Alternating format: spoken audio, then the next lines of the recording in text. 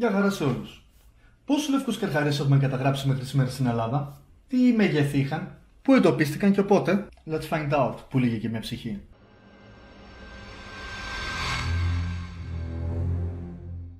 Όπως έχουμε αναφέρει από το πρώτο μας κιόλας βίντεο σε αυτό το κανάλι, οι λευκοί καρχαρίες βρίσκονταν ανέκαθεν στα ελληνικά νερά.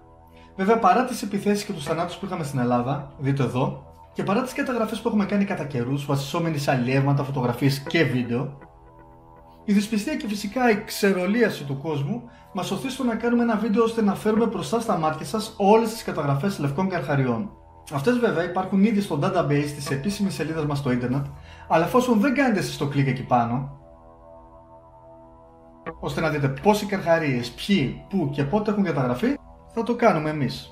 Η ανάλυση αφορά στους καρχαρίες που έχουμε καταγράψει μέχρι τώρα και θα αφορά στην χρονιά, στο μέγεθος και στον τόπο που έγινε η καταγραφή. Φυσικά μπορεί να υπάρχουν ακόμα περισσότερες θεάσεις λευκών καρχαριών, αλλά σήμερα κάνουμε ένα βίντεο με βάση το δικό μας database. Ξεκινώντας με τον παλιότερο χρονικά, πάμε πίσω στο 1952 και στο νησί της Λέσβου. Πρόκειται για μια φωτογραφία ενός μεγάλου λευκού καρχαρία με μήκος μεγαλύτερο των 4 μέτρων. Δυστυχώς από τη συγκεκριμένη καταγραφή υπάρχει μόνο φωτογραφία. Σε αυτό το σημείο θα παρακαλούσαμε όποιος κατέχει τη συγκεκριμένη φωτογραφία και περισσότερες πληροφορίες να επικοινωνήσει μαζί μας στο Facebook αν το επιθυμεί, ώστε να κάνουμε μια καλύτερη ανάλυση και παρουσίαση του συγκεκριμένου καρχαρία. 10 χρόνια αργότερα μεταφερόμαστε στην Πάτρα και συγκεκριμένα στην κάτω Αχαΐα. Εκεί όπου 500 με 1000 μέτρα από την ακτή αλλιεύθηκε ο ένας από τους δύο λευκούς καρχαρίες που έκοβαν βόλτες στην περιοχή. Οι αλλιείς μάλιστα δήλωσαν πως ένα από τα καΐκια, το Άγιος Νικόλαος, που είχε πάρει μέρος στο κυνήγι των δύο λευκών καρχαριών, κόντεψε να ανατραπεί από έναν από τους καρχαρίες. Ο επόμενος στη λίστα μας, ο διάσημος πια λευκός καρχαρίας της Χαλκιδικής, που πιάστηκε στο Παλιούρι το 1981. Με μήκος περίπου 6 μέτρων, πρόκειται για τον μεγαλύτερο λευκό καρχαρία που πιάστηκε στην Ελλάδα. Και εδώ να τονίσουμε τη λέξη Ελλάδα, μιας και στη Μεσόγειο έχουν καταγραφεί αρκετά μεγαλύτεροι, όπως εκείνος που πιάστηκε το 1987 στη Μάλτα με μήκος πάνω από 7 μέτρα.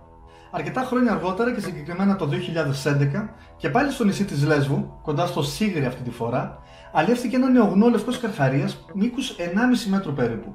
Ήταν Αύγουστος του 2014 όταν στα βόρεια της Πάρου αλλιεύτηκε άλλο ένα νεογνώ λευκός καρχαρίας. Η γενοκτονία νεογνών λευκών καρχαριών συνεχίζεται και πάμε αυτή τη φορά στο μικρό νησί της Ηράκλειας.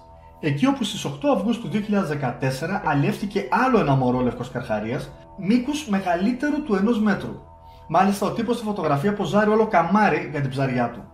Άμα σαρπάξω από το καπέλο, 2 χρόνια αργότερα και συγκεκριμένα στις 10 Ιουνίου του 2016 μεταφερόμαστε βορειότερα στο νησί της Σύρου.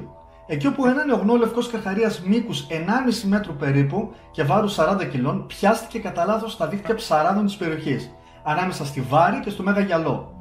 Μάλιστα οι κάτοικοι της περιοχής, σύμφωνα με το ρεπορτάζ, ανησύχησαν για την ύπαρξη και των γονέων του συγκεκριμένου καρχαρία. Ένα μήνα αργότερα, στις 26 Ιουλίου, στο διπλανό νησί της ένας νεαρός λευκός καρχαρίας μήκους 2 μέτρων πιάστηκε στα δίχτυα ψαράδων. Λέτε να ήταν το αδερφάκι του καρχαρίου που πιάστηκε στη Συρό. Ήταν 11 Αυγούστου του 2018 όταν και η πρώτη καταγραφή με βίντεο ήταν πλέον γεγονός στην Ελλάδα και πιο συγκεκριμένα στο θρακικό πέλαγος μεταξύ Μαρώνιας και Σαμοθράκης.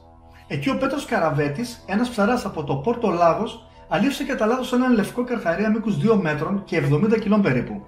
Ζωντανό ακόμα, πρόλαβε και το ξανάριξε στη θάλασσα, μιας και όπως δήλωσε ο ίδιος κατάλαβε τι ψάρι είχε πιάσει και γνώριζε ότι ήταν προστατευόμενο είδος. Λίγο κάτω, άστο λίγο κάτω. Έλα, πέτα το. Πάμε στο 2020 πλέον και συγκεκριμένα στις 12 Ιουνίου στο νησί της Νάξου.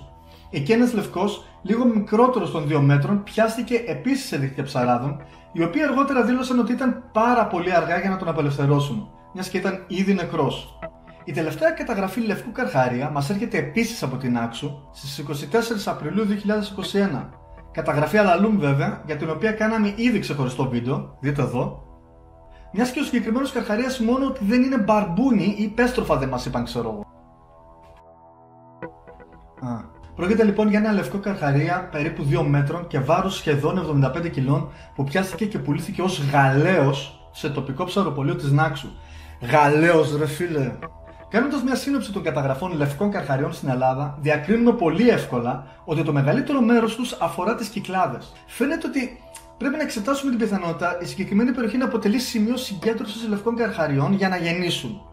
Η ύπαρξη φώκιας άλλωστε στις μονάχους στο Αιγαίο και συγκεκριμένα στο απομονωμένο νησί της Γιάρου βοήθησε ώστε το 2011 η Γιάρος να ενταχθεί στο πανευρωπαϊκό δίκτυο προστατευόμενων περιοχών Natura 2000 και απαγορεύτηκε πλήρως η αλληλεία γύρω από το νησί, το οποίο και φιλοξενεί το 12% του παγκόσμιου πληθυσμού της μεσογειακής φώκιας. Αυτός ίσως είναι και ο λόγος για τον οποίο οι λευκοί καρχαρίες προτιμούν τα ζεστά νερά των Κυκλάδων, τόσο για να τραφούν με τη βασική τους τροφή που είναι οι φώκες, όσο και για να γεννήσουν. Σίγουρα είναι κάτι το οποίο θα μελετήσουμε διεξοδικά στο μέλλον και ελπίζουμε να βγάλουμε ασφαλή συμπεράσματα για το λευκό καρχαρία στην Ελλάδα. Ελπίζουμε να σας άρεσε το συγκεκριμένο βίντεο. Αν ναι, κάντε κανένα like και κάνα subscribe, πατήστε και το κουδουνάκι να σας έρχονται ειδοποιήσεις για κάθε μας νέο βίντεο. Εμείς τα λέμε στο επόμενο.